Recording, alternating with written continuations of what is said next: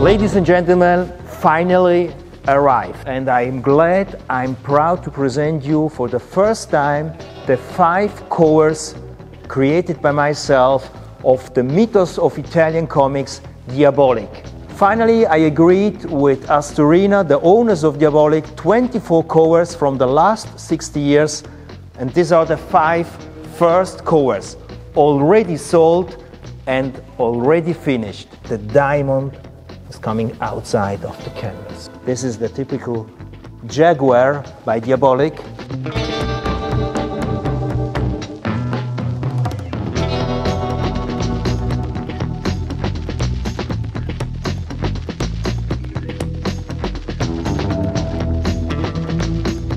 This is my workshop. A little bit of confusion, but this is an art workshop, so this is absolutely normal. So now the surprise come.